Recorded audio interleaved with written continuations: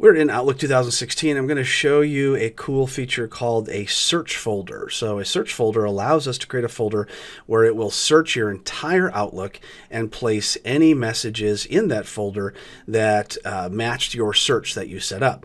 So let's go ahead and click on the Folder tab at the very top, and then click on the Search Folder option.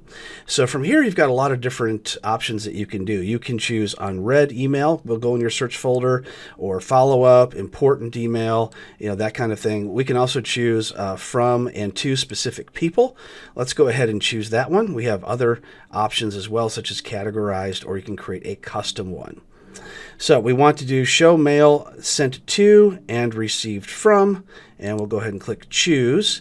And we'll just choose somebody in our list. We'll click OK, and then we'll click OK, and then email to or from this particular person that may be in our Outlook will show up at that point.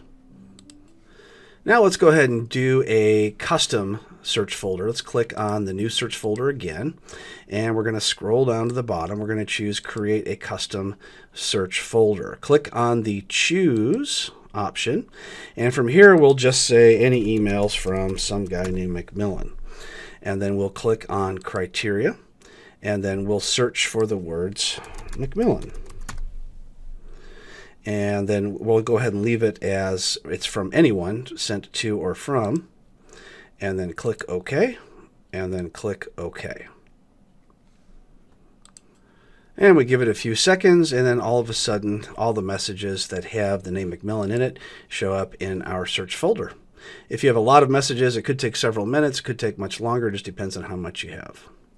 So that's creating a search folder in Outlook 2016.